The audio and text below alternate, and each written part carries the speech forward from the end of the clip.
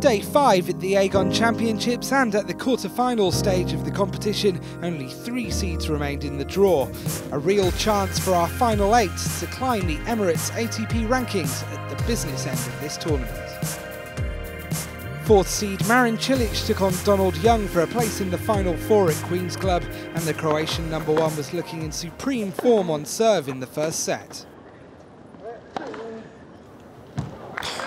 Inside-in forehand working well as well.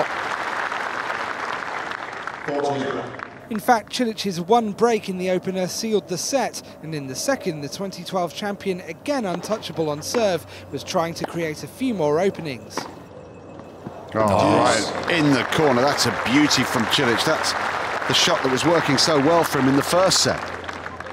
In the end, the 4th seed could rely on some unforced errors from his American opponent to complete the job. There it is. 4th time lucky. Cilic finally gets the job done and gets past a plucky but ultimately disappointed Donald Young. Daniil Medvedev's match with Grigor Dimitrov was almost over before it even started. Having tweaked a shoulder in the warm-up, the Russian needed a medical timeout, and once the match began, it was obvious which side the Bulgarian would be targeting.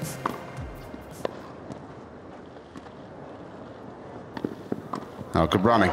But Dimitrov was there, poised, ready to strike. Dimitrov swept through the opener, but Medvedev was showing few signs of injury in the second as he pulled ahead. Oh, it's just too good. Gets his reward.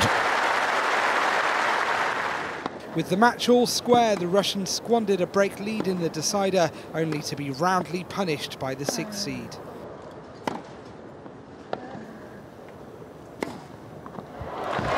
He's in full flow right now, Dimitrov. This is more like it.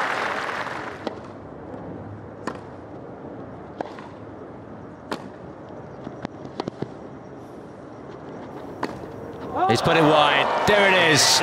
Game, set, match to Dimitrov. With some relief, I'm sure. Thomas Berdych and Feliciano Lopez met in what promised to be a strong serving encounter. Early in the first set, the veteran Spaniard was displaying some agility that belied his older years. Oh, that's incredible. 35 years old. Having none of it. Rolling back the years. Lopez took the opener on a tie-break, but with the second also going the distance, this time the Czech number 1 was in the ascendancy. Oh, it's too good. That's really impressive from Berdych.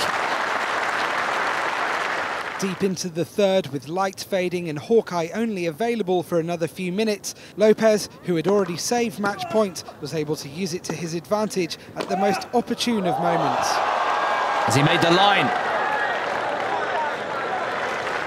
It looks as though it may have dipped in. Oh, it has. He's caught the line. And the former finalist went on to wrap up the match shortly afterwards. There it is. Lopez seals the deal. Doubles partners in this competition, Gilles Muller and Sam Querrey, faced off to complete the final 4 lineup, and the Luxembourger was after an early break in the opening set.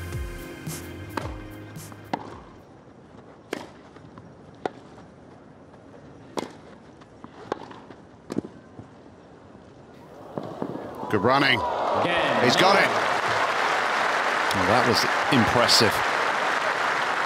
Muller took the opener, and without so much as a sniff of a break throughout most of the second set, the American number 4 was asking plenty of questions at the death, but the world number 26 had all the answers. Oh, he's got himself out of trouble. After denying Querrey 2 set points and twice coming from a mini breakdown in the breaker, the man from Luxembourg sealed his semi-final berth in style. Oh, he's got it. A volley to win it for Muller. What an extraordinary finale to this match. So the semi-final lineup is completed, with some grass court specialists rising to the peak of their powers at just the right time.